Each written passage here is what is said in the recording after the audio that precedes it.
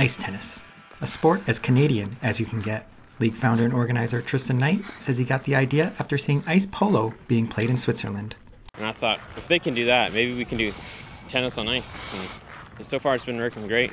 You can play with skates or cleats, pylons are used for lines, and instead of a tennis ball, you use a large foam ball. It actually bounces a lot higher, so you have more time to hit the ball. So it's great for beginners, and you can really smack the ball, which is really great.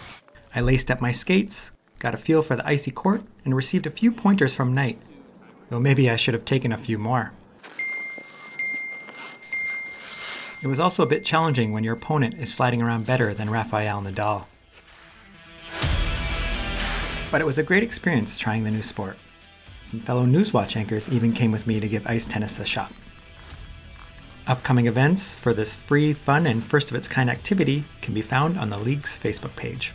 I'd like to have this indoor year-round, so when it comes to summer and it's kind of a rainy day and not so good, or maybe it's too hot, you want to say, hey, you know what, I want to play some ice tennis. I don't believe the grass at Wimbledon is going to be replaced with a skating rink anytime soon, but it's never a bad idea to sharpen up your skills just in case it does. I'd love to stay and chat more, but I got a game to win. Quentin Schroeder, Nate Newswatch.